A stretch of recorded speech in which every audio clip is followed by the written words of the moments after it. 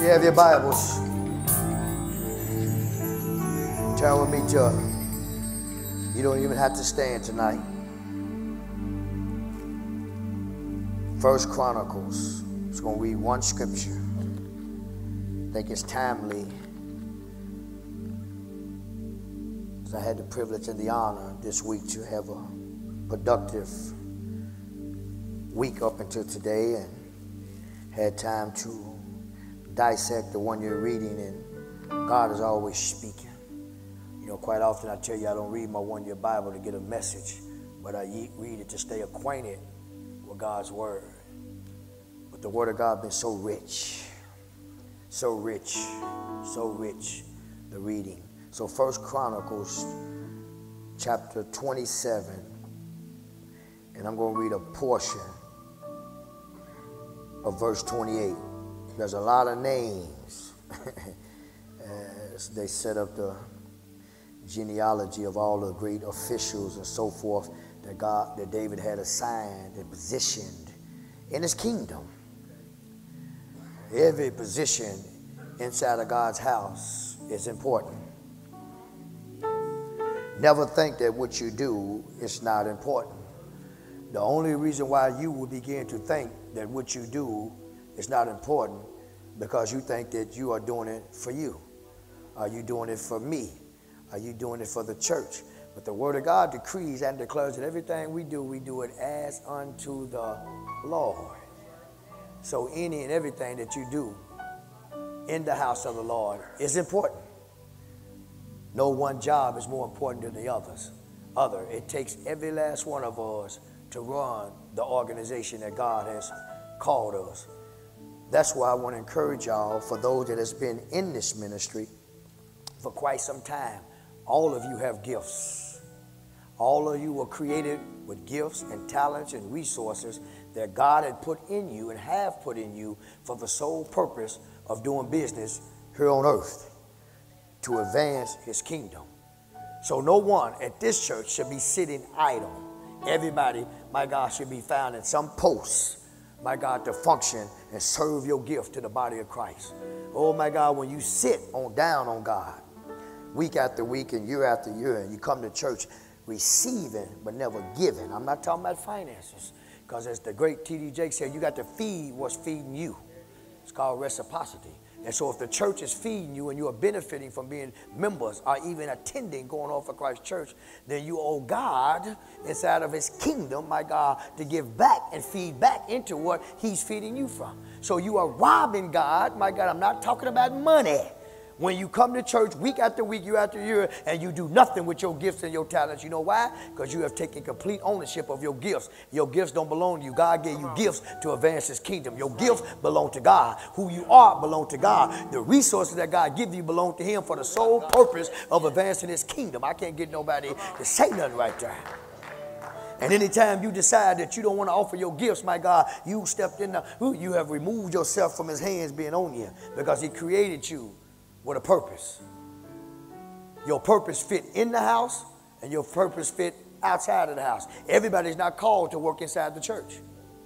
Some people, my God, is called to come get fed and then take what they are learning, my God, and implement it in society. God don't need everybody inside the church. He needs some people out there, because that's where it really counts at. You come in here to get healthy, to go out there to make a difference. Somebody give God a hand. Somebody give God a hand. Amen.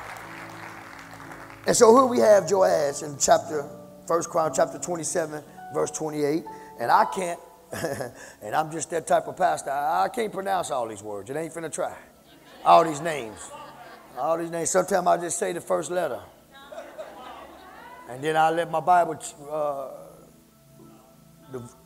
whatever that's called, on my one-year reading, I can push a button and it'll read it for me.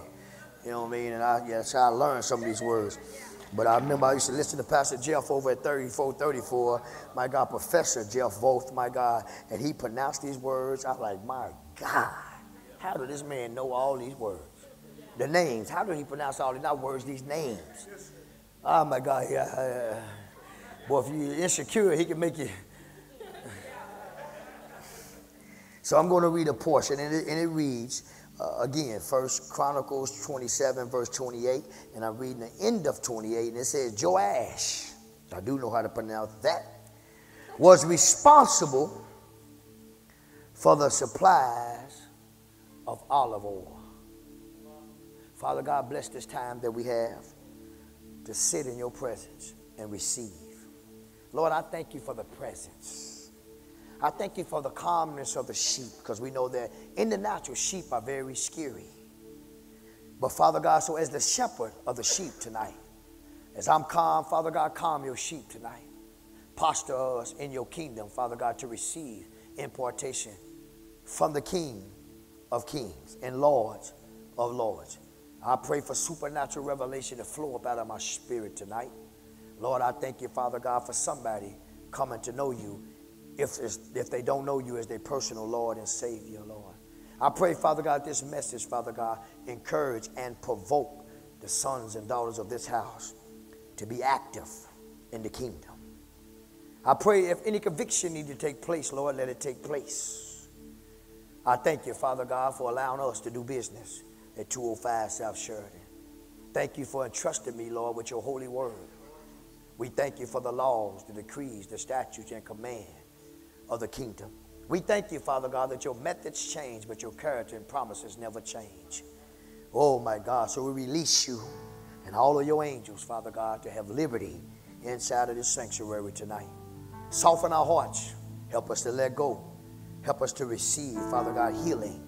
You are a balm from Gilead, Father God. And so we thank you that you loved us enough. And while we was yet in sin, Father God, you came down through 40 and 2 generations and died so that we can have life. Thank you for purchasing us. Thank you for redeeming us.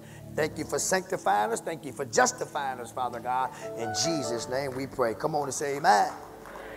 And again, the last portion of verse 28 says, Joash was responsible for supplies of the oil. Very important. I want us to focus specifically tonight on verse 28. I be so full sometimes of God's words and and it don't always take a lot. Sometimes little is better than much. Come on, somebody. And I'm learning how to just take one point and teach with substance and not try to eat the whole sermon. Come on, somebody. That's a note that my ministers caught. Amen. Know when to let it go and get up off the brakes. The gas. The people in the spirit will let you know God has spoken. Close the book. Sit down and get out God's way and let him do the rest. You don't have to always finish your points. Hallelujah. And the word of God, as I said, my God, I want to focus on verse 28 by the name of the man Joash, who was the keeper of the seller's oil. I'm going to say that right there. Come on, Will. Just sit down right there. Joash, a young official, there's a sign in the king's kingdom to take care of a very important duty. But there wasn't no glamour in it.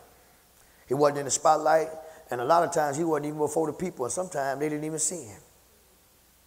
But he had one of the very most important offices or jobs in the kingdom. Are y'all with me so far? Okay. Here is a man, talking about Joash, who was in a place of special service to the king.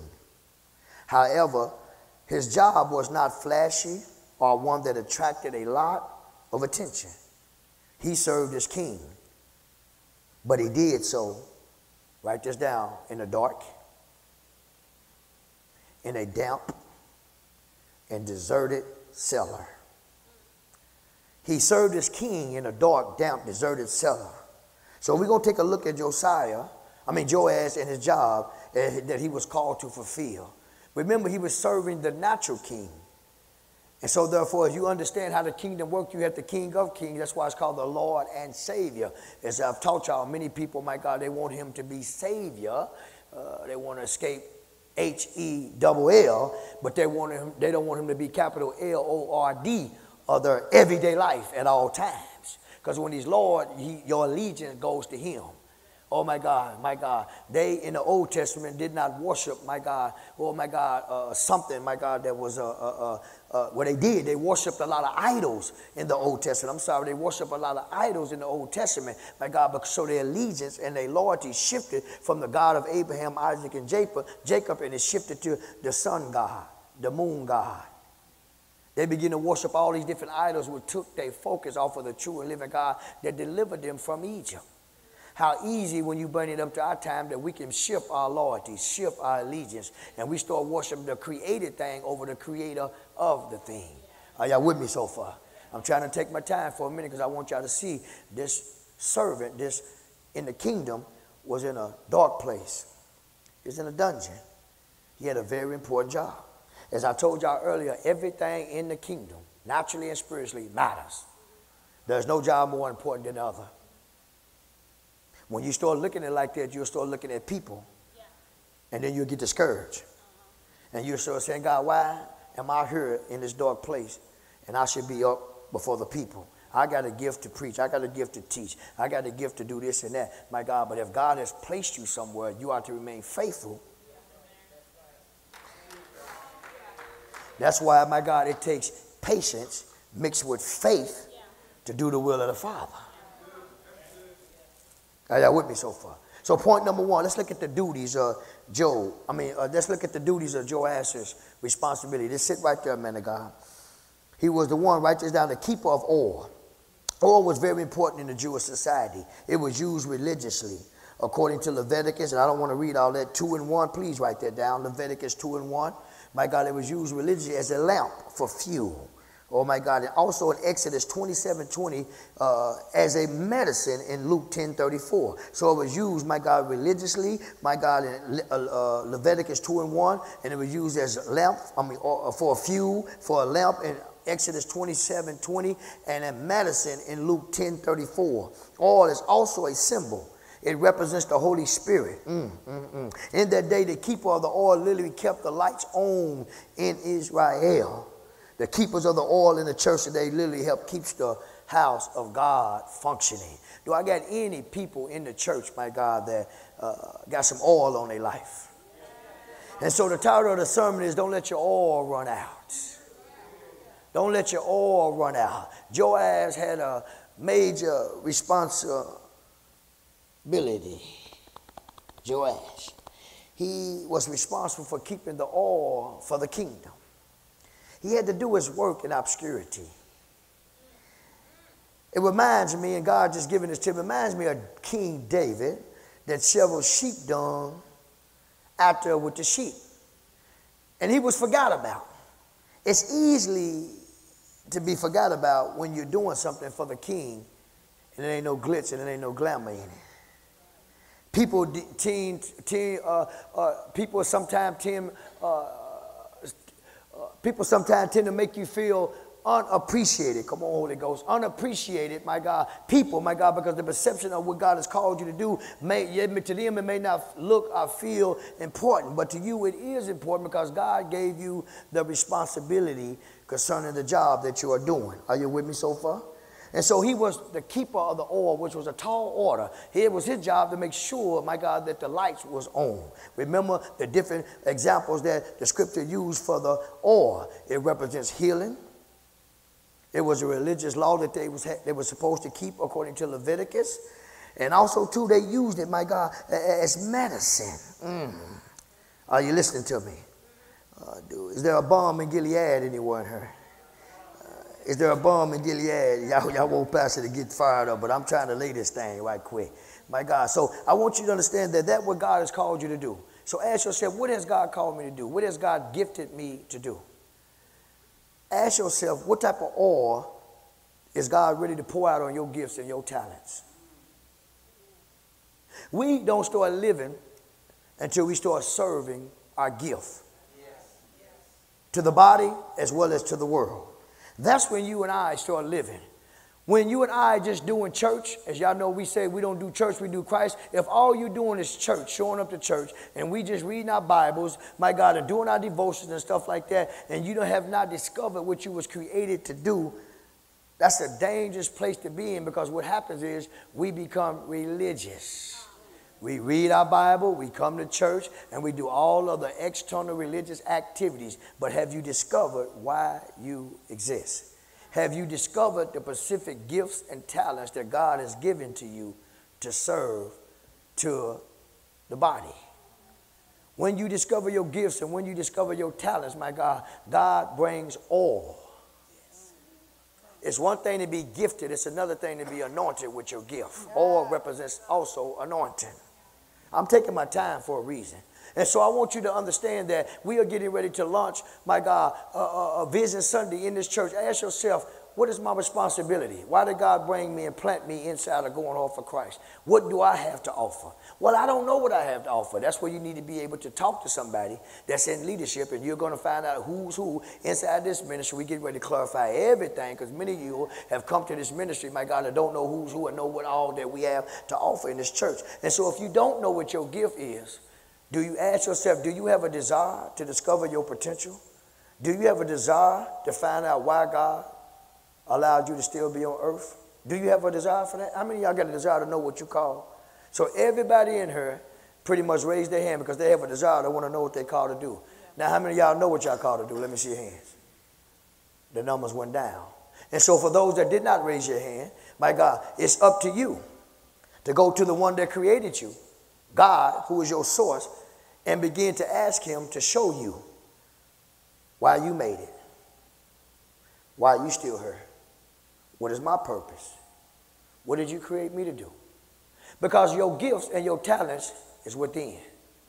The Bible said the kingdom of heaven is within, so you got to begin to draw up out of you. A lot of our gifts and talents are laying dormant down on the inside, and you need somebody to breathe on you to help you discover.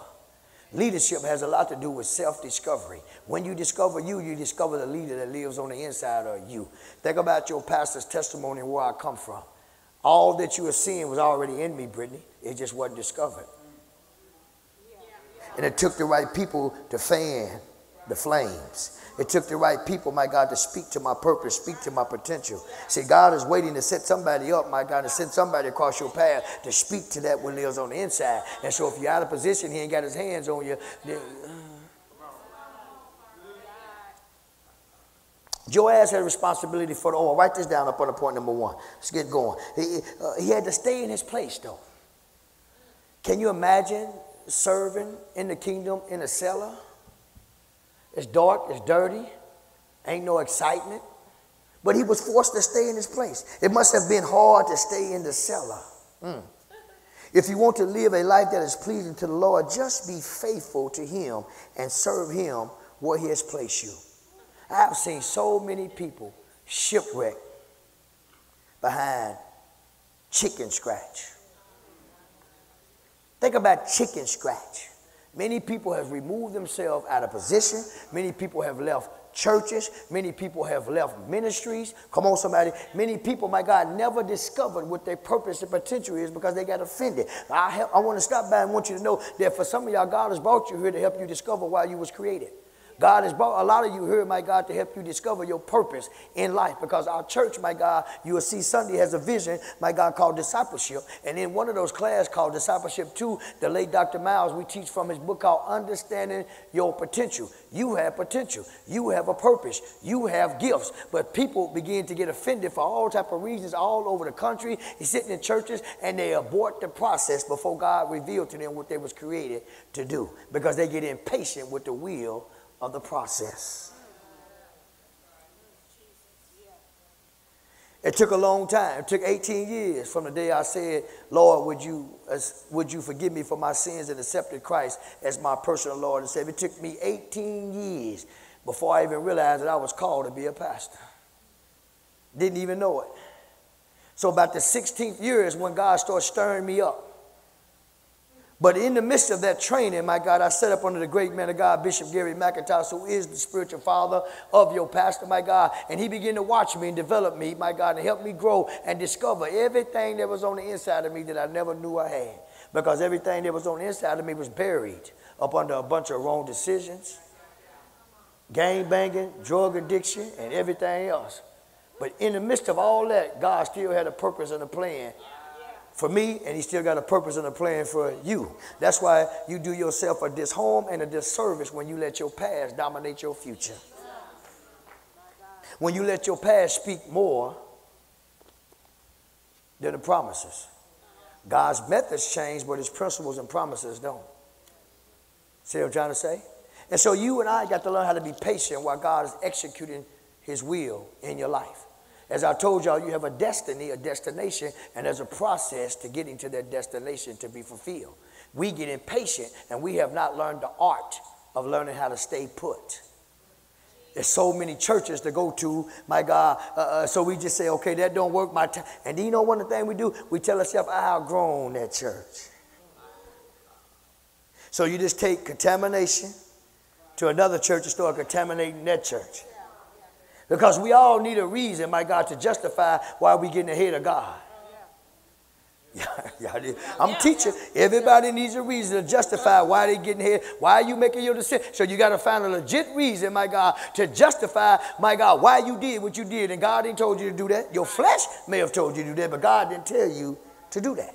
I thank God that I didn't listen to my flesh. Why are you sitting up under Bishop McIntosh? At that time, the people that I'm thinking in mind, they didn't call him bishop. Why you over at that church? That's a white pastor. I had many friends, and some of them may be looking online, that did not ever step foot inside of Greenwood Christian Center because the pastor was white. Ask yourself, do you got any prejudice in you?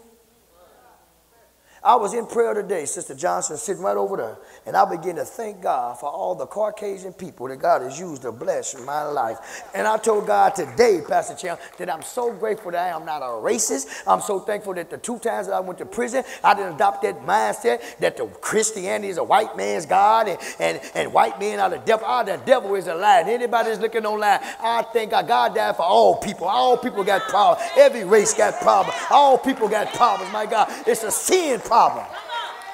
But I was just thanking God, laying right there at 6 o'clock prayer, my God. I said, God, I thank you. And the reason why I said that, because there's a whole lot of good things, a whole lot of divine connections that happened this week. I told y'all I done had a good week of phone calls is ringing, meeting people, my God, and all of them is Caucasians. And so I thank God I ain't got that black man mentality that thinking everybody is the devil if they ain't black. The devil is a lie. Going on for Christ, give God a hand for the pastor. Because what am I saying? That type of mindset will disqualify you. There's people that God got set up, my God, to bless you. And they don't have to necessarily be white. They could be Hong, they could be Mexican, they could be Chinese, they could be Bohemian, whatever. All this. Come on, God can use who he want to use. Come on, somebody. I'll draw a blank sometime when I'm preaching, but quit disqualifying yourself because a person don't look like you and talk like you. God can use what he want, who he want, and where he want. Anytime he get ready, my God, quit disqualifying yourself. Oh, don't get me started. I'm trying to teach. Sometimes my mind get trapped when I slow down. I need to speed it up a little bit. Come on, somebody. Somebody give God a hand. So you got to learn how to stay faithful. I'm going. 1 Corinthians, write this down. You got to learn how to stay faithful where God has placed you. And see, this is where we make the mistake at, when we don't take time to fast and pray and say, God, is that where you want me to be? And so therefore, when you find yourself getting in a position in a church or organization, my God, and God didn't place you there, it's easier for you to remove yourself. But when you know that you have been placed in a church or placed in a position, it ain't that easy to leave. Come on, because you know that God placed you there. See, it wasn't that easy for me to leave when my friends were telling me, I love you, Jew, but I can't go to that church because this and that. And I didn't turn my back on them. I understand they're not there in their mind. But I stayed in place, my God, and received, my God, everything, champ, that I was supposed to receive, my God, from my spiritual father. And to this day, he's still operating in my life. So I thank God, oh, my God, I didn't let outside pressure, oh, my God, circle. Did I get mad at Bishop? Yes, I did. Did our relationship butt heads a lot? Yes, I did. But I never left my place. Because God placed me there. When God placed you somewhere, you and I don't get to tell God, I'm finna get up out of here. You don't get to do that. Thank you, Lord. I know it's sound teaching. I'm just sound teaching. Some of you might not like it because you're convicted. So I thank God, and you should thank God that I stayed in place, because if I had not stayed in place, you wouldn't be here today. My God, I can't get nobody to say nothing right there, because thank you, man of God, because a lot of your deliverance, a lot of your healing, a lot of your restoration came being connected to going over Christ Church. So you got to thank God that I stayed in place. I didn't get impatient. I didn't let my friends, I didn't let my homies, I didn't let the perception of African American people cause me to leave, my God, the white pastor that oversaw my life. Somebody needed to hear that.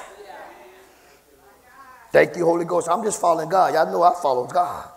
So you got to remain faithful where God has placed you. According to 1 Corinthians 4 and 2, write this down.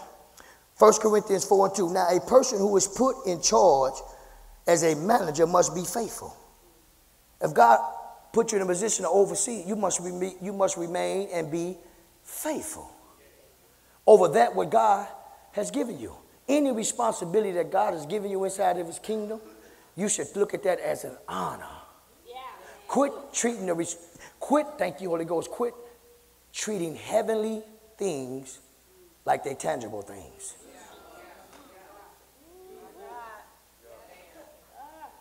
This is what we're doing in the spiritual realm, leads to eternal life, gives you eternal life, gives you hope for eternal life. Quit mishandling and squandering away heavenly fruit, heavenly blessings, because you're dealing with and handling it tangibly. The minute you start taking, my God, the spiritual realm, you don't take the spiritual realm serious, you start, my God, violating the spiritual realm. Don't come to prayer on time. Don't come to church on time. Don't come with your Bible. Ain't praying at home. Ain't reading at home. See, you're not taking, my God, the heavenly realm and the spiritual realm serious. But you get up every morning and go to church. Go to work. Come on, you don't make no apologies about going to work and even stay overtime. My God, because you need some tangible money. But when it comes, but as soon as 1 o'clock comes, you get up and leave up out of here, but you're.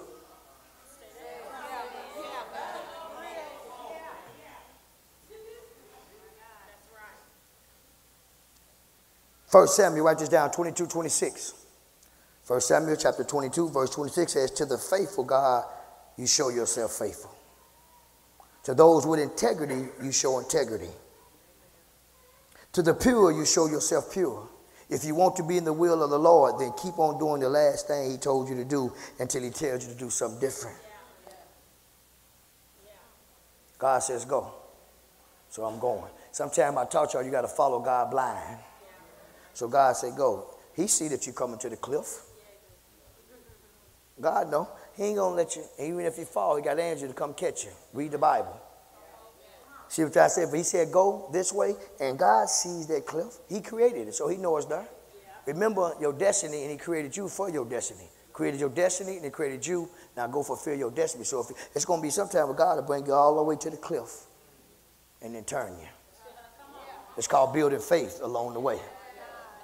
See, because God knows what it's going to take, my God, for you to operate and handle your destiny. So he got to grow you and mature you on your way to your destiny. And so sometimes he got to take you, my God, almost to the cliff. And he might, some of you, take you and drop you off the cliff and then swoop the angels to get you up. I know y'all been in some situation where you like to lost your mind, but Christ gave you ears. Oh, my God, you gave up on life, my God. God ain't doing nothing but building you. And so you and I got to learn how to trust God, because God will let you come to those dangerous ends where there ain't nothing else to step on. Come on, Peter, get up out the boat and step on nothing. He was standing on something, but when he got up, he stepped on nothing. Come on, somebody. That's God building your faith to get you ready for where he's taking you. And so sometimes God let you got to play it. He'll let you get dangerously close. This don't cross that line. Are you with me so far? Because God is trying to prepare you. See, he's trying to teach you how to trust him. You got to be able to trust God when you're getting ready to come to the end of a road or the end of a cliff. Come on, somebody. God said, I'm going to take you right up into the cliff. So, man, you feel like, oh, my God, you about to lose. He said, I got you. He's trying to build you. So what has God told you to do that you have stopped doing? Notice I said you have stopped doing, because he didn't tell you to stop. When you and I, my God, step him up under his hands, all we did is when we just shifted. He's there and you here. You still doing your thing, though. You still talking about, God. All that's fine. Remember, he's a patient God. And you're going to see fulfillment when you decide to repent and get right back here.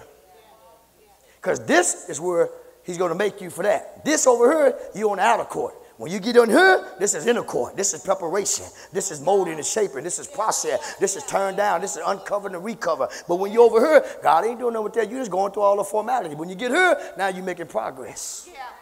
Thank you, Lord. But the young servant was sitting in a cellar. He hears all the festivities going on in the kingdom. They sitting around the table eating royal dinners, drinking all that good wine that the kings drank in the Old Testament. My God, all the parties and all the entertainment. My God, he could probably imagine they up there partying, they drunk off of the wine that I'm taking care of.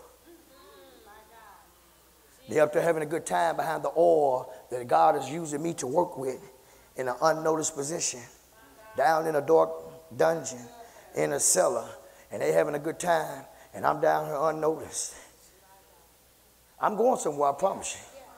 That's why I'm taking my time, because you need to get this. Don't put emphasis, my God, on this light, and don't put no emphasis on this purpose. This person right here is more in purpose than somebody that's trying to get here, but ain't ready for this here. You may be gifted to preach, but you ain't got no character. You ain't got no integrity. You may be gifted to lead, but leadership has everything to do with how you live and how you lead. Leadership has everything to do with influence. So you can have a position in the organization, especially in the natural, but have no influence. You was placed there because he wanted you there, or your boss wanted you there, but you don't have the leadership qualities to grow your organization. Anytime God give you any type of thing to do in the kingdom, it's your job to take it and multiply. It's your job to take it and grow it, my God. God didn't call none of us to be maintainers. God don't maintain nothing. Anything he got to maintain, he'll kill it and get somebody to move it to the next level. We got to get past that maintaining, robbing Peter to pay Paul, baby. You got to get past that. You got to advance. Whatever God, assignment God has given you to do in the church, take it and say, I'm going to make it better than what it was when I got it. If it was chaos, my God, when I got it, it's going to be orderly when I get through with it. And I'm going to stay right here and shovel sheep dung until God moves me to another place. Come on, somebody. I'm going to be grateful that I get to do business in his kingdom until God promote me. Come on. Promotion starts at the bottom before it starts at the top, baby. God will take you from sitting in a cellar, my God, and put a crown on your head. He'll take you from shoveling sheep dung, and now you got a crown on top of your head. The king is shoveling sheep dung. Everybody laughing at him, my God. But that's the king, my God. And now he went from obscurity, my God, to notoriety. And now he's calling all the shots while people laughed at him, disqualified him. All it takes is one moment, and the king, my God, don't get me started. Oh, the king will shift your life overnight, baby. I'm not talking about you can go from being homeless, my God, to a millionaire overnight, my God. Oh, y'all better ask somebody. Don't get me started up in this church, man. I'm trying to teach y'all. Oh, but I got to know how to stretch our faith, my God. Hey, my God. This job matters. This job matters. Learn how to stay in position. Learn how to hold your post until God tell you something different. Make sure it's God, not flesh, not emotions, and not wounds. A lot of people move up out of the thing that God told them to do out of wounds. False perception. The enemy is in your ear. Don't run out of your oil. When you run out your oil, you start making decisions that God didn't tell you to make.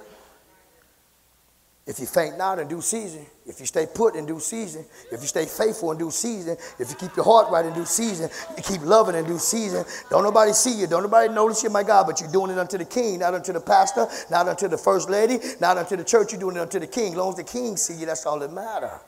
Because the king got the authority to shift you. The king got the authority to take you from the cellar and put you to, come on, you can eat at the king's table overnight. Mindset.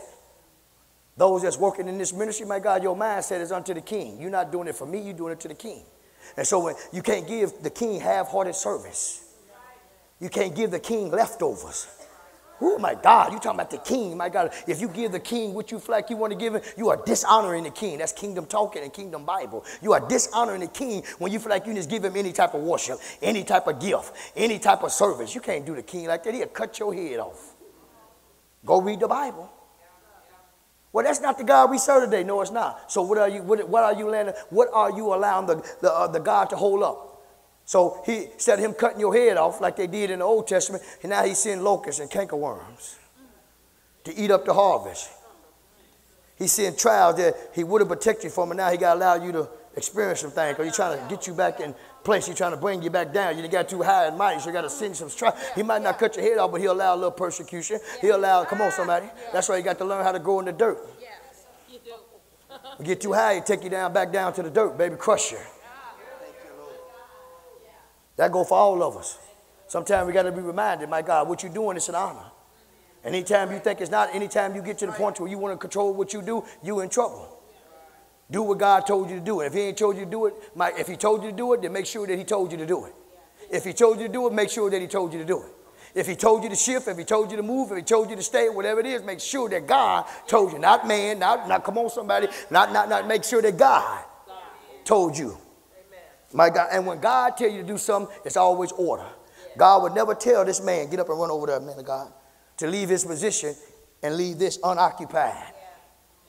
When this has everything to do what's going on in the palace. He's not going to leave this position empty. This is more important than what's going on in the palace. He's not going to tell you to move and then leave and then figure out, my God, I need to try to find somebody.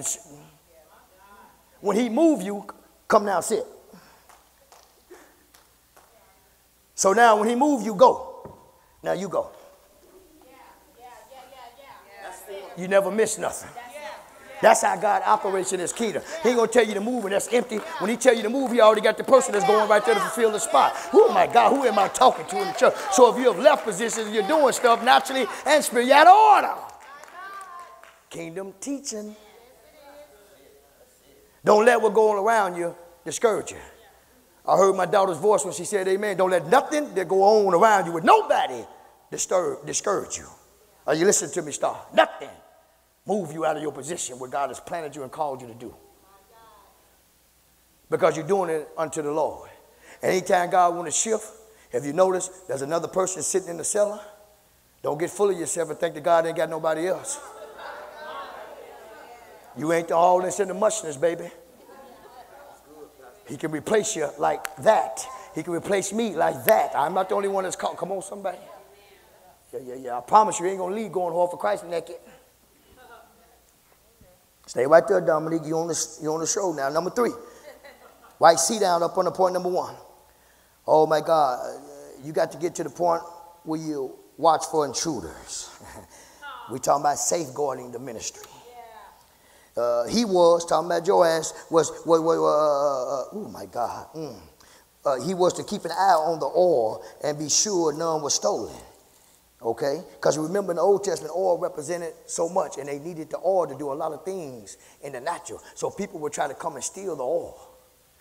So you got to put people around to guard and protect. You got to, watch this, let me bring it up. Everybody look at me. You got to have the right type of people around you to guard and protect the anointing that's on your life.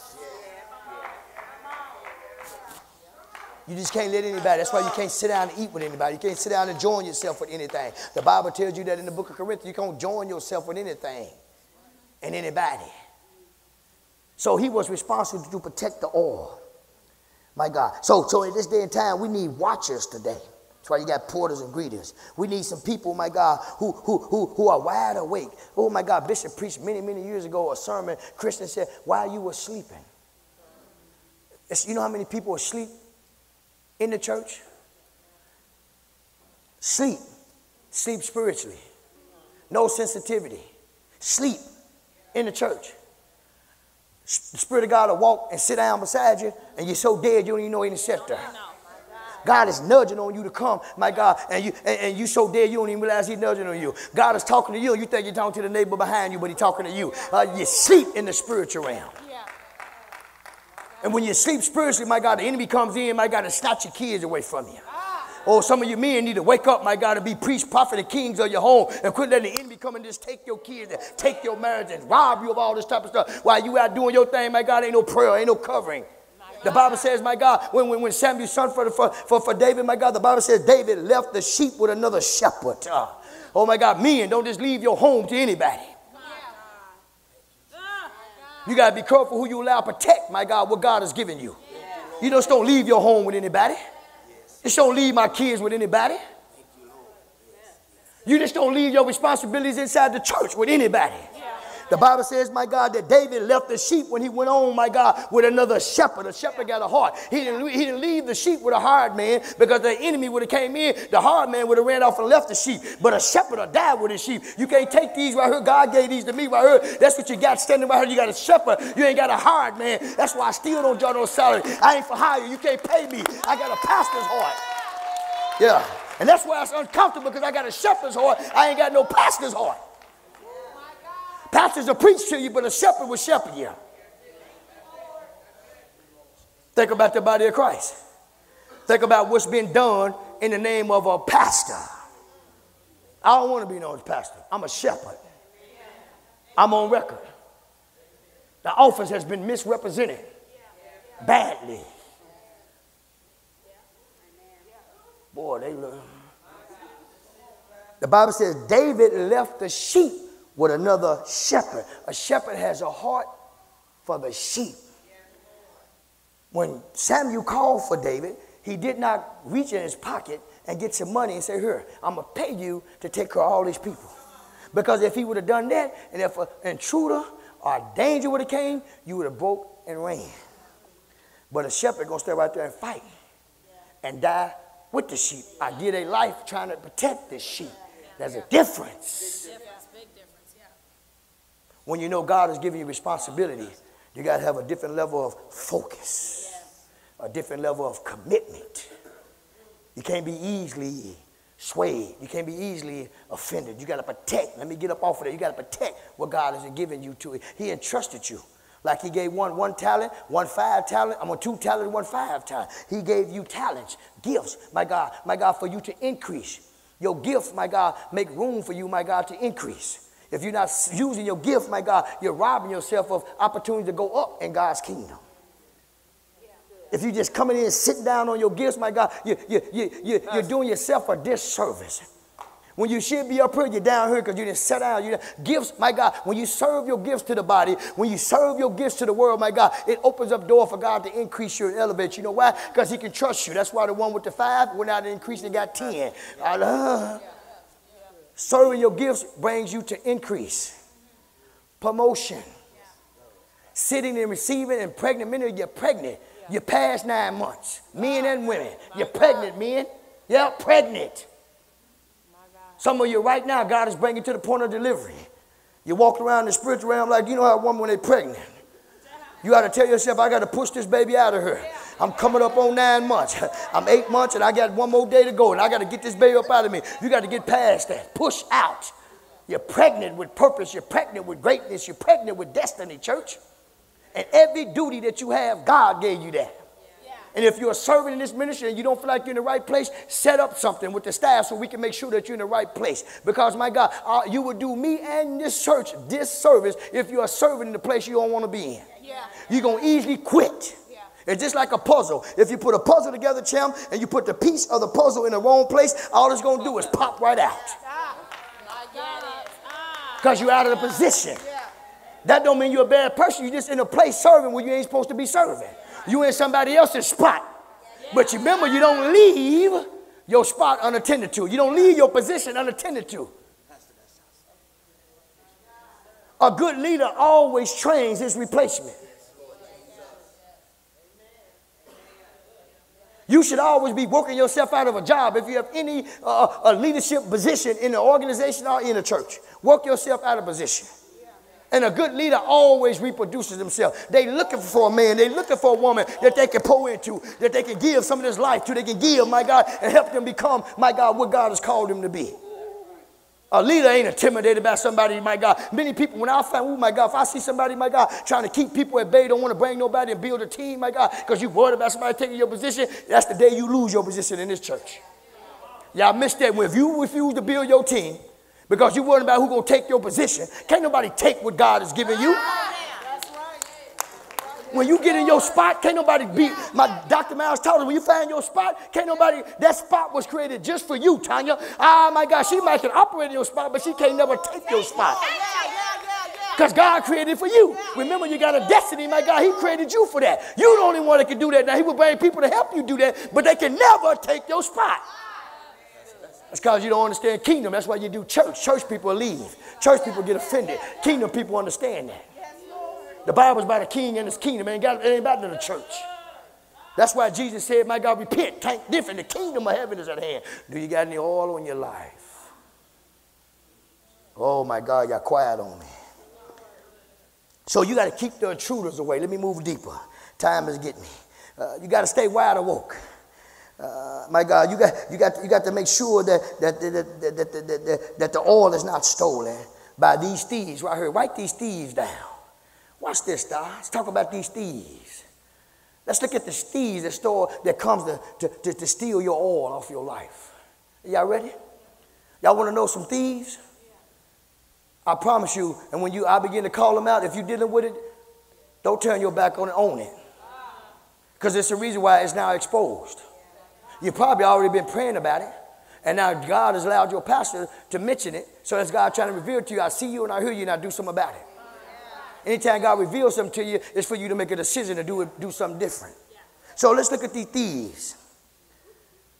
The number one thief, another thief is complacency. Are you complacent? When you come to church, are you coming just to receive or are you coming to serve?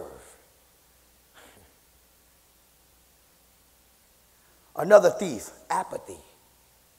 You don't care if you ever do nothing for the kingdom or not. You don't care what type of legacy you leave on the earth or not. Apathy. I'm just going through the motion. It is what it is. That's the way it was for my grandma. That's the way it was for her grandma. That's the way it was for her grandma. That's the way it was for her grandma. That is not concerned about anything. Not concerned about the growth, the healthiness of the church. Not concerned about your sisters and brothers. Just existing. Sometimes we get so focused on us and our folk, we forget about everything that God. Don't you know that some of the stuff that you escaped? Don't you know the hell that God had brought some of you out of? God brought you out of that so you could serve that gift. So you could testify about the goodness of the Lord. That's why you escaped that hell fire. That's why that didn't kill you. Come on, somebody, because God want to use it, my God, to help somebody else. So change your outlook about the things you are experiencing, the things you are going through, and understand, turn your misery into ministry. I taught y'all that last week. Many of us is misery, but say, okay, God, I'm miserable, my God, but I'm going to turn this into a ministry.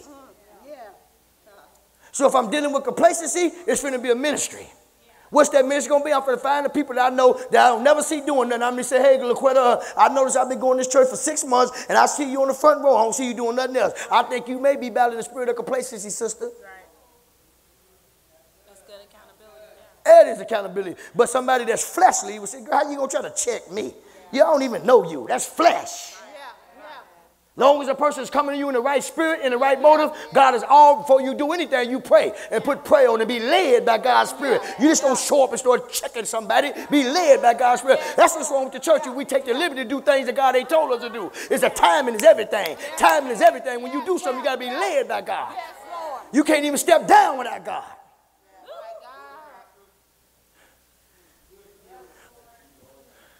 Don't let your oil run out.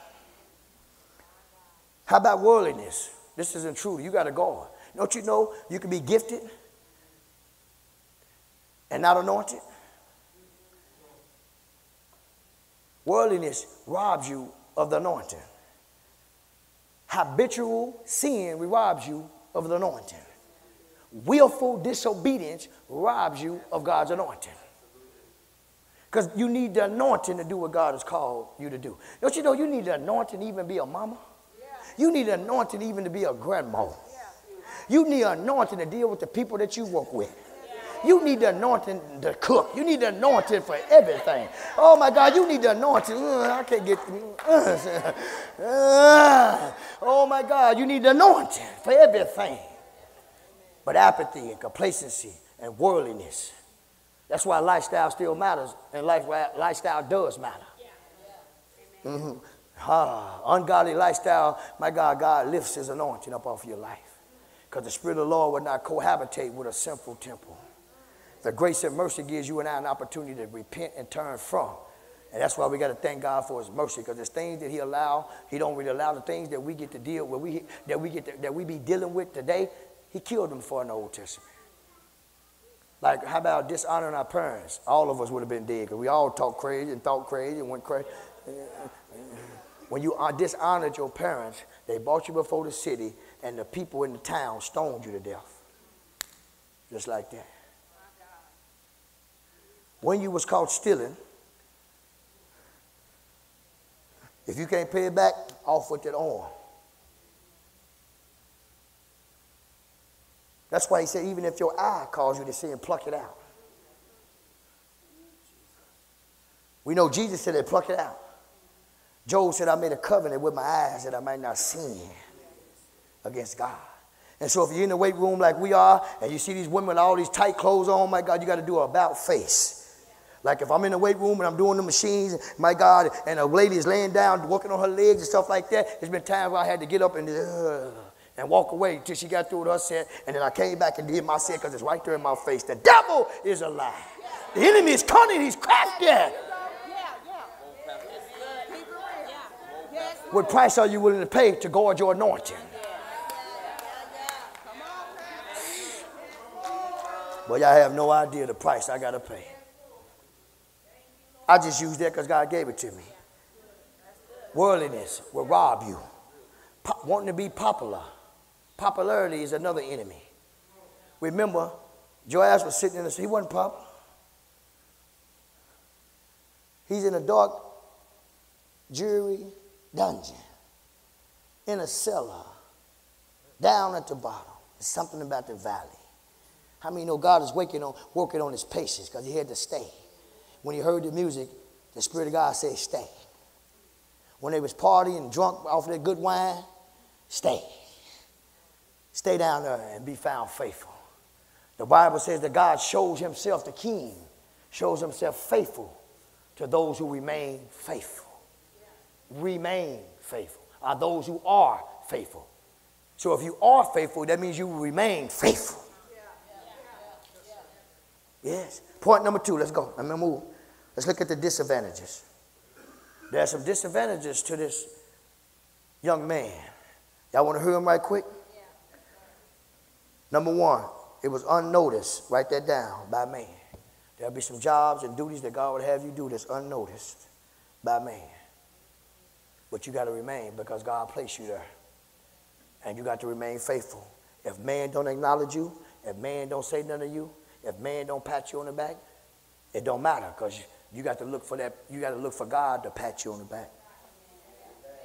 Sometimes God has trained us, and he trains us in dark places, y'all. Write that down. God trains you and I in dark places. God don't train you in the light. Remember, David was on the backside. Moses was in the wilderness. Think about a wilderness. Ain't nobody around in the wilderness. Ain't no but dirt and dry and come on, cracks in it. Dark places. It's good training. God sees every effort. Y'all need to know that. Write down Proverbs 15:3. The Lord is watching everywhere, keeping an eye on both the evil and the good. He's looking. Proverbs 15:3 says that. Don't worry about what man noticed. Just keep the oil. Don't worry about what man. God sees you. The Bible says in the book of Exodus, my God, the Bible says God seen from heaven and he heard from heaven the cries of the children of Israel when they was in Egypt up under Pharaoh. The Bible, get this y'all, he seen. That means God got an eagle eye. He's sitting up high and he see low. He's seen the misery. God sees you. God know where you at. And the Bible says he heard. Not only did he see, he heard. But ask yourself, when he see you and he hear you, my God, can he put his hands on you? The potter, can God put his hands on you? He can only shape the clay, the vessel, my God, the clay, and my God, by putting his hands on it and controlling the wheel, controlling life, controlling the circumstances, controlling the situation, knowing when to leave him in the fire, when to snatch him out the fire. So when you jump off the wheel, my God, you stop developing, you stop growing. When you get out the process, my God, you start dying. Many people have died at 25 and they was buried at 65. Many people have died. They stopped developing at 25, my God, and they existed, but then they was buried at 65. Their potential died. They let their potential lay dormant. Let me say it like that. Their potential lay dormant. Their gifts lay dormant. They died. They stopped developing. Anytime you stop developing, anytime you stop growing, anytime you stop serving your gifts to my God, to the body of Christ, you die. Ain't no neutral in God. You can't stand still in God. And you either moving or you die. So you're going to be doing things in the kingdom that goes unnoticed by man. So if you're looking for man to affirm you, Are you looking for your sister to acknowledge you? My God, you got your focus on the wrong thing. Because how you know God ain't got them, my God, doing that to you because he's trying to train you. God will use situations like that. You don't need that. As long as you know it's me and you right now. I got you face to face with me. I don't need you worrying about nobody. Don't look for a man or woman to do nothing for you. I'm trying to train you. That's why God got to get you off to yourself and start the preparation of training you. He's trying to train you for your destiny. And if you need applause, and if you need somebody to always acknowledge you, if you need somebody to always pat you on your back, you ain't ready for real leadership. Because you ain't going to get it. Leadership is a cutthroat job and position. Oh, I know. Thank you, man of God. I know it's tight, but it's right. Yes, Lord. Let's go a little deeper. It was uncomfortable. Look how long he been sitting there, holding his post, unnoticed. People partying, people kicking it. But he got to stay because that's what God put him at. The cellar, remember, is dark, damp, and deserted. All of God's assignments are not pleasant, y'all. Your obedience, my God, even in difficult places shows you have faith in God. When it's difficult to serve. Oh, my God, when everybody walking out and leaving and quitting on your star, you still there because God placed you there. Oh, my God, and God says, okay, oh, man, she been faithful. Everybody that walked out, she's still right here. It's time to bless her. Don't let nothing cause you to leave your position. Remember what you're doing inside of 205 South Sheridan. For those that's in here serving in the ministry, you're doing it as unto the Lord. It don't matter who don't show up. It don't matter. I get tired sometimes. Yeah, I get tired of preaching to you all the time, too. You think I don't get tired? While you out partying, I'm studying. While you out, my God, playing around, I'm running and seeking God for word, my God, to be able to step in and teach you. You think your pastor don't get tired? So when you decide to quit, you quit on me as well as you quit on God. And if I quit on you, then what? If I walk up from it right now and say, you know what, this is the last church we're going to have, I'm not giving nobody no explanation, this is it. You're going to be upset with me, won't you? Okay. What? See, I makes it personal in this church. So what makes you think you can walk up and say, Pastor, I'm through? I quit. She offended me. He offended me. They ain't showing up. There's a whole lot of people that don't show up. I don't quit pastoring because they don't show up. I preach to what he brings to the church. He told me if I preach, he'll send them, and that's what I do. And so you hear, give God a hand at your ear. Oh, Lord. Let me hear them again. Is this helping anybody? Come on, y'all talk to me. Is it helping anybody? Amen. Number 3, write this down. It's lonely. This is the disadvantage of working in the cellar and sometimes working in the ministry. It goes unnoticed, even by the pastor. Sometimes I may not acknowledge you. You be like, Pastor, I've been going hard for this ministry from day one. You ain't saying nothing. Well, don't. If you know me like you profess that you know me, then say, okay, I bet I've been praying for you, though. I can do more for you in prayer than I can stroking you. That's just a little something to add to you. It's lonely, though. Sometimes the Lord work is long. It's a lonely work. You will be misunderstood, write that down, and misrepresented. But every now and then the king, this is where I'm going to pick y'all up and get y'all out of here. But every now and then the king will come to visit. Write down 2 Samuel 19, verse 30. Give him all of it, Mephibosheth said. I am content just to have you safely back, my Lord and my king. To bring a little context to that right there, David, the king, wanted to be a blessing to Jonathan. And so Jonathan, Mephibosheth was the only son that was left. And so they said, is anybody left of David, of Jonathan? And they said, yeah, Mephibosheth, but he's crippled. He's down in a Lodabar. Lodabar means a place of no communication. He's in a place of dry places, dead places. Lodabar, no communication. Yeah. It's one left, and they said, but he's crippled. Oh, my God. When the king asked, is there anybody left? They said, yeah, Mephibosheth. And the first thing, second thing, said, yeah, but he's crippled. Like him being crippled is going to disqualify him from the king. See, people always try to tell somebody about your brokenness. They're quick to tell somebody about your mistakes. They're quick to tell somebody about your failure. Oh, they're quick to tell you about this and that. My God, David said, send for him. Yeah. Oh, I'm finna bring it in. I don't care nothing about it being crippled. The king woke up one morning and just felt good. He wanted to be a blessing and keep his covenant that he made with Jonathan, his partner. And so he woke up and said, you know what, it's time for me. See, God ain't forgot about you when you're in a dark place. God ain't forgot about you when you're in a cellar. God ain't forgot about you when you're shoveling sheep. God ain't forgot about you. It ain't time yet. When the time comes, he's going to send the king for you. When the time comes, he's going to unlock your prison door. When the time comes, he's going to unlock that financial blessing, my God. Just stay faithful, my God. Just stay committed, my God. Then when the king, my God, say, send for him. Send for him. So David sent for Mephibosheth. He sent for him. He was in a lonely place, but the king, don't you know when it's going to be, every morning you need to wake up and say, this is my day. I might get to go see the king today. Something miraculous going to happen for my life. A breakthrough going to happen, my God. A come up going to happen, my God. A miracle. Every day wake up with some expectation. Because this might be the day that your number come across heaven. And God says, now it's time to bless Child. Now it's time to bless Tanya. Now it's time to bless you. This might be your day. Wake up with some expectation. God wake you up. Thank God that you got a car to drive. You got clothes. You got food, my God. Learn how to give God some blessings and grateful for the little things that you got. And tell God, is it my day today?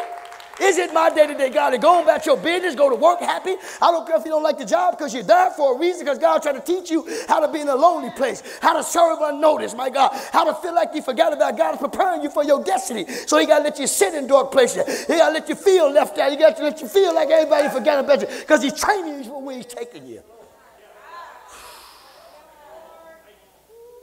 Is this helping anybody so far? But while you're sitting, I'm almost through.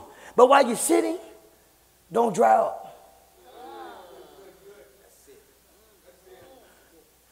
Don't get bitter when you feel like it's unnoticed. Don't get bitter when you start feeling lonely. Don't get bitter when your brothers and sisters forget about you. Don't get bitter because bitterness just dries up the oil. Now you ain't got no anointing. Now you offering, my God, broken worship to the Father.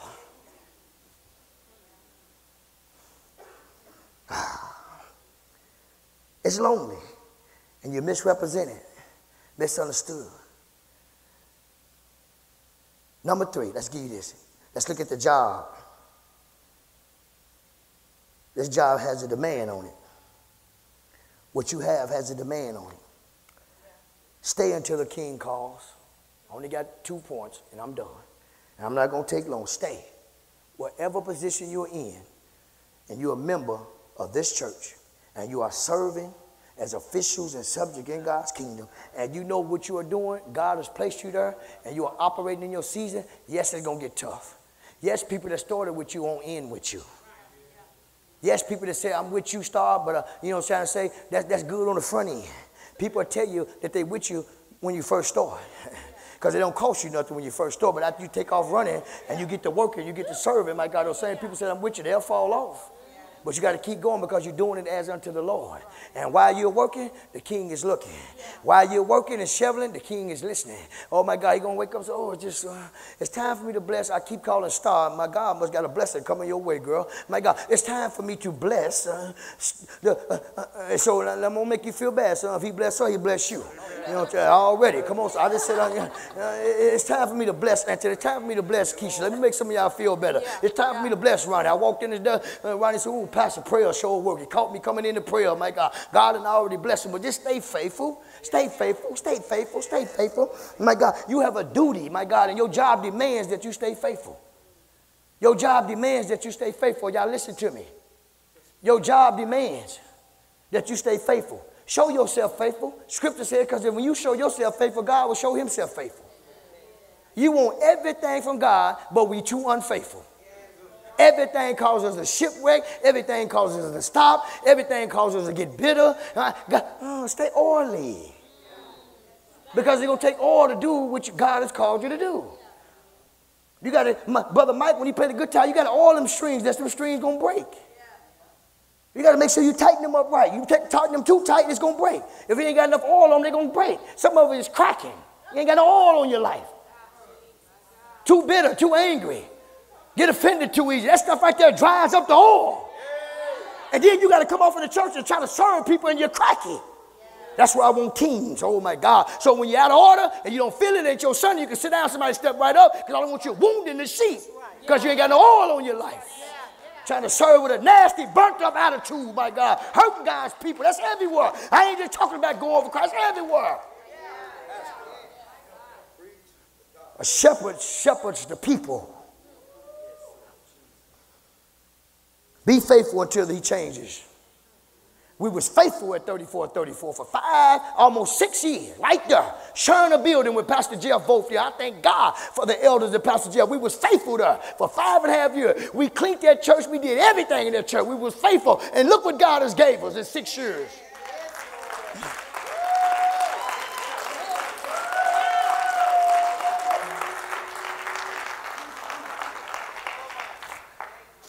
God said it's time. Come look at this. He said, one time. Your job wasn't finished at 34. Your assignment, Lawrence Peoples, was not finished. Going home for Christ, your assignment wasn't finished. It wasn't time.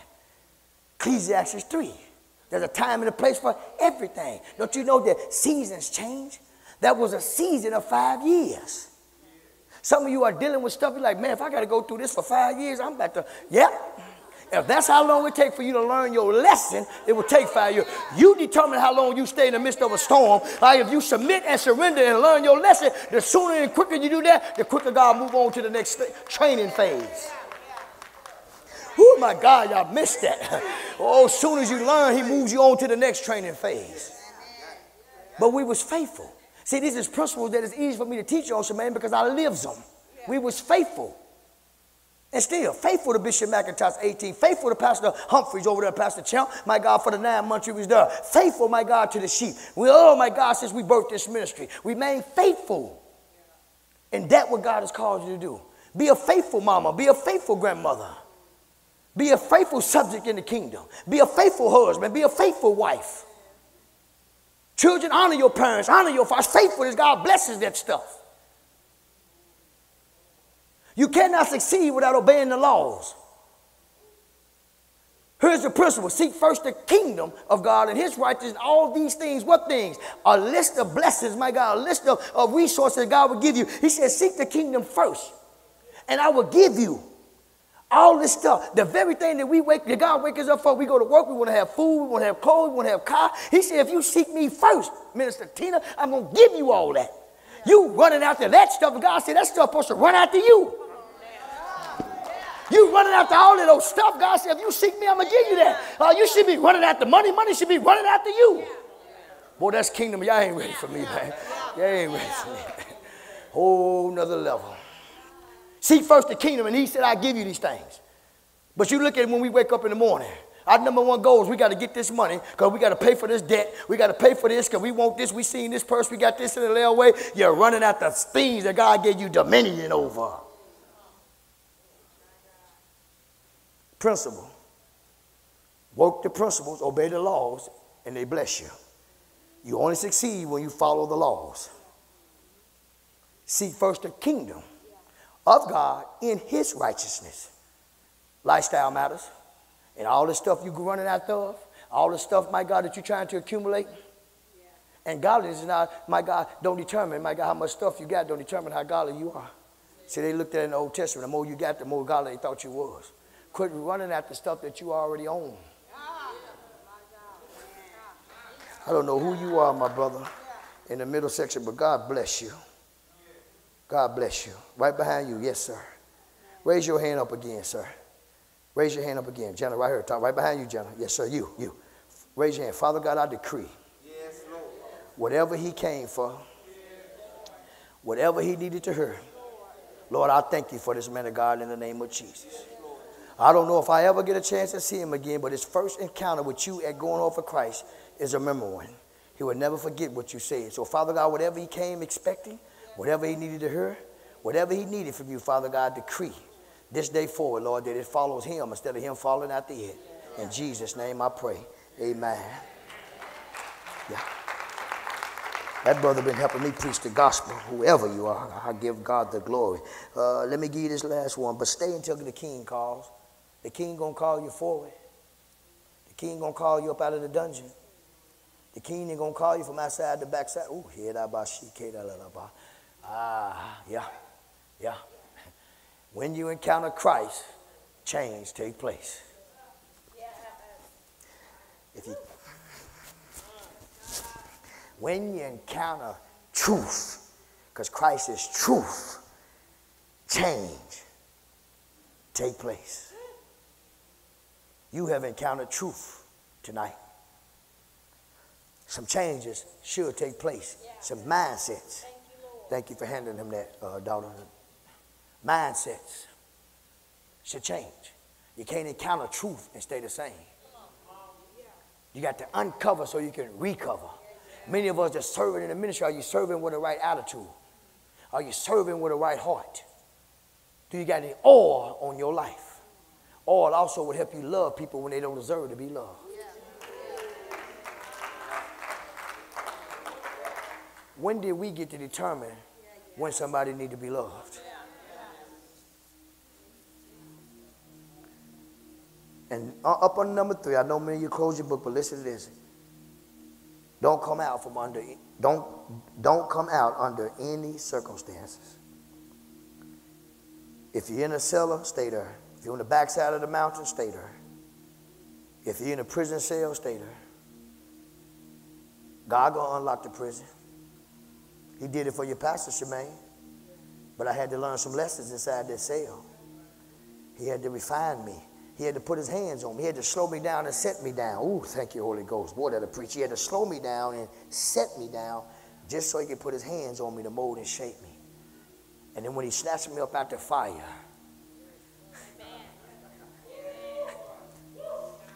Nehemiah 6, number 3 says this in my closing. Nehemiah 6:3. I am engaged, Nehemiah said, in a great work, so I can't come down. Why should I stop working when Sanballat and Tobiah tried to come in and make Nehemiah quit his assignment? He said, I'm carrying on a good work. He said, I'm too focused. I'm taking care of king's business. I'm on an assignment that's bigger than this world. I'm held with a responsibility that I'm going to have to give an account for when I stand before God. Oh my God. God has given me a position in the kingdom, and I'm going to have to give an account to the king when he sent for me and asked me how am I conducting my affairs inside of his kingdom. Everybody going to have to give an account for how you managed, steward your responsibilities in God's kingdom. Nehemiah said, I'm carrying on a great work. The enemy will always try to get you to stop. The enemy ain't always the devil. Most of the time it's our flesh and our wrong perceptions, wrong expectations. What enemy has come and tried to discourage you? What has happened to make you want to quit?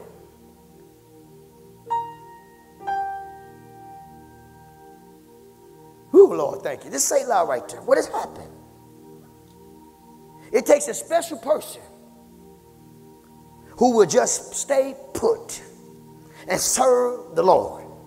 Even when there's harassment, oh my God, even when there's difficulty, even when you're fatigued, it takes a special person, my God, who cares more about the Lord than about self. Self will make you quit on God. Can you serve in the midst of harassment? Can you serve in the midst of fatigue? Will you continue to show up when everybody else don't show up? I know you're counting on this person because he or she said they was going to do this, but they didn't do it. My God, have it caused you to back up on God? Remember, you're doing it as unto the Lord. And there's lessons that God got to teach you and I while we sit down here in this lonely place. It gets lonely at the bottom, they say. In the natural. But in the spirit, Dwayne, in the spirit realm, Naila, God got to get you off to yourself so he can put his hands on you, so he can prepare you. Yes, you're going unnoticed. Yes, you feel like they don't appreciate you. Yes, you feel like Pastor they forgot about me. Yes, my God, ain't nobody saying nothing to me. Yes, I'm fatigued. Yes, I'm being harassed. Yes, I'm being laughed at. Yes, I'm being misunderstood. But I'm doing it unto the Lord.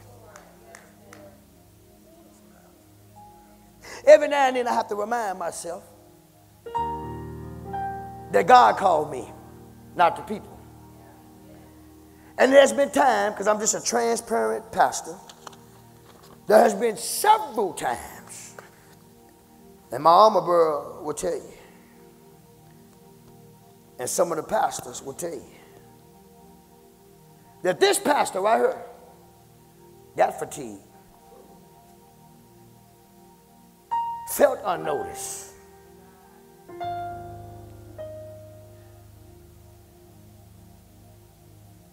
Begin to ask God, have you forgot about me? Many nights I've had to talk to my wife, and even my daughter said, Daddy, you just do it so easy. I never knew you were struggling like that. She said right there.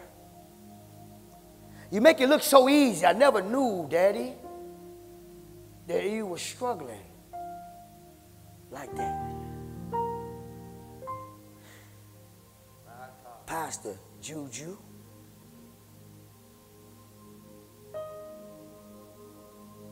I felt unnoticed. I said, God, you said preach holiness. You said preach truth. It seemed like everybody is preaching a watered down gospel. Don't hold the people accountable for nothing. Don't never talk about sin or nothing. Just let the people come, preach to them and send them home. Them are the churches that's full. People don't want truth. People don't want you to encourage them to live right. You do that, you like the devil to them. When did holiness and righteousness inside of God's kingdom stop mattering? These are the questions that I ask God. Seek first your kingdom and your righteousness, and when you preach righteousness, they crucify you, they leave your church. They don't want to be around you because you got a standard of holiness.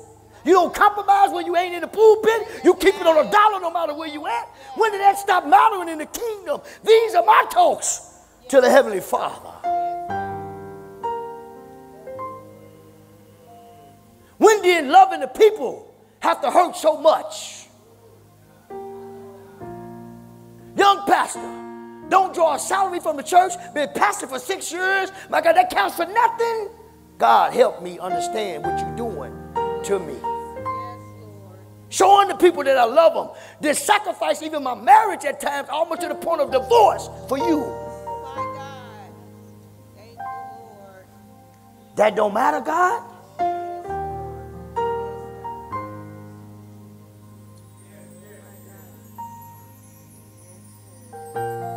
So if I can't quit, neither can you.